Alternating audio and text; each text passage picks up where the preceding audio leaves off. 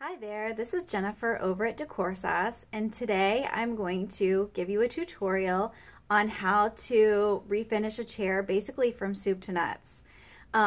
If you read my blog, you know that I love thrifting, but the problem with thrift store chairs is that they're usually pretty filthy.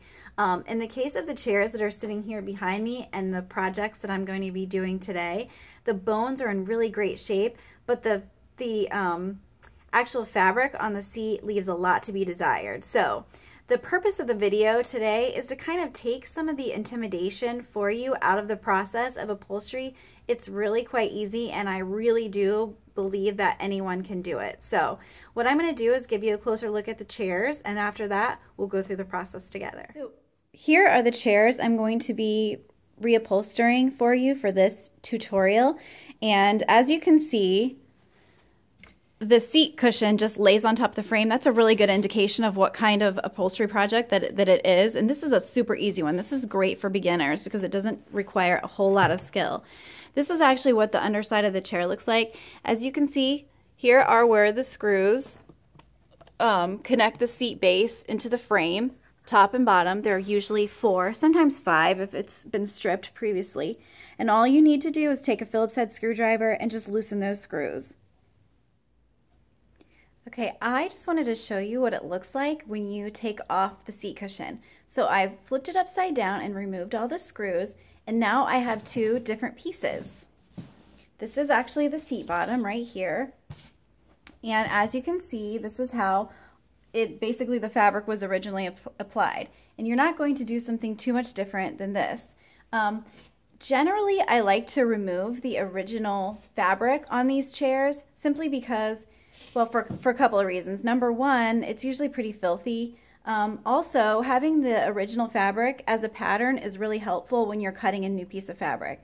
On something like this, it's not a really complicated design though, it's really easy to put a new piece of fabric right over the top of this one. So probably what I'll do in this circumstance, just because it's really nice and tight and it seems like the foam and everything underneath is in really good condition, I'll probably just reupholster this seat cushion right with the original fabric on it. You can't do that really if your holes are tight underneath because you're going through several layers of fabric when you put the screws back on, but in this case I think I'll be fine. The original fabric is not really super thick, and I think I can work with it the way it is. Although what I'm doing is I'm taking this thing outside. I did find this guy inside, so that's pretty disgusting. And now what I'm going to do is take it outside and give it a nice cleaning. Then I'm going to spray paint it, and then while it's drying I'm going to move on to the actual upholstery part of this project. Okay, so now I'm going to clean off my chairs, and what I have is a bucket of water. It's about 1 gallon of water in there, and then some TSP substitute solution, and it looks like this. And you pick it up at the hardware store, and it's got the handy dandy measurements right on the side to tell you how much to pour in per gallon of water. So I've already mixed my water, my TSP, and I'm just going to use that scrub brush to scrub all the little nooks and crannies on my rattan chairs. Okay, so I've already taken my frame outside and cleaned and painted it, and now while it's drying I'm going to cut the pattern for my seat cushion. Now I've selected an outdoor fabric because these chairs are going to be going outside on my patio, and it does have a bit of a pattern, so I do want to be conscious of the way the pattern is going to go on the chair cushion.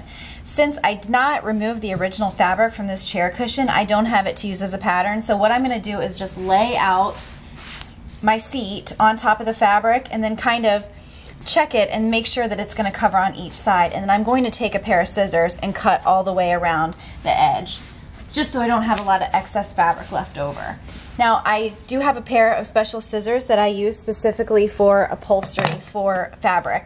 You never want to use scissors that cut paper for fabric because paper dulls scissors and then you won't get a clean edge, and as you can see here we've already got some fraying happening with this material. So what I'm going to do now is I'm going to cut all the way around this, leaving at least a 2-inch edge all the way around just to make sure that my fabric can wrap safely around the chair cushion.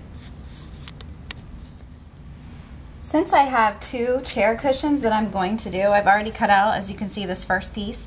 But since I have 2 chair cushions, I'm going to just use this as a pattern for my next chair piece. And then that way I don't have to worry about having 2 different sizes. So I'm just going to line those 2 up. I'm just going to use the first one as a pattern.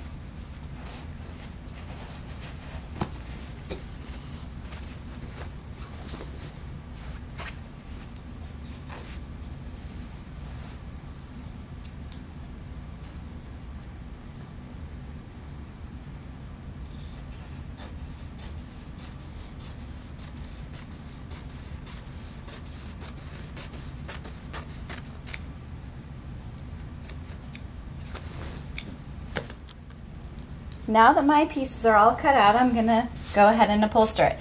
Now when you look at the chair cushion, remember that this is going to be the front of the chair and this is going to be the back. So on my particular pattern, it doesn't matter because it's all the same, but on some patterns you'll want to make sure that you put it on the right way, depending on the look that you want. And I also like to know where the chair frame attaches to the seat, and I try not to cover up those holes with fabric. And on this chair, there's one here, and then one here on both sides. And so when I wrap my fabric around, I'm going to want to make sure, I didn't cut this one so long that it's going to be it's going to really matter, but in the back it might matter here. And I just want to make sure that I know where those holes are so that I don't either put a staple into them or cover them up. It's harder to find them later if they're covered up with fabric. So I'm just going to be careful not to do that when I do it to begin with. Sometimes I like to tack a staple here, maybe one on the top and one on the bottom, and then I like to lift up my chair cushion just to make sure that I like the way the pattern is laying before I secure the whole thing with staples. I just don't want it to look cockeyed or off kilter, and I want to make sure that everything is nice and lined up. So I'm going to go ahead and tack one in here, and then also I'm going to tack one in to the back. Now you might like to tuck it, sometimes I do, just it gives it a nice cleaner edge, especially if you have some excess fabric and you have a little bit of leeway to sort of tuck some up under. So I'm going to tuck that up under, and then just be careful. Here are my holes where my chair frame attaches to the seat, and I want to make sure not to cover those up with fabric because I want to find them later. So now that I've secured a couple of staples just to hold that fabric on there, I'm going to lift it up and make sure that I like the way that it looks and that it's nice and straight. And it looks good to me. So I'm going to keep going all the way around the perimeter, and I'll show you what it looks like when it's done. And this is what it looks like when it's done. As you can see by the corners, I get all the way up to the corner and then I fold it over and then just attach down all of some of the larger flaps, being careful to leave my holes here where it goes into the frame exposed. That way I can find them when I attach the seat back to the chair frame. And this is what the front looks like.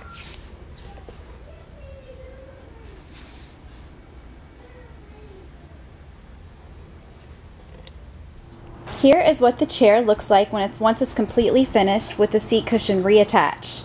As you can see, I've added these 2 chairs to the other 2 that were already on my patio. If you like this video, please subscribe to my YouTube channel and visit my website at www.decorsauce.com for other DIY and tutorials.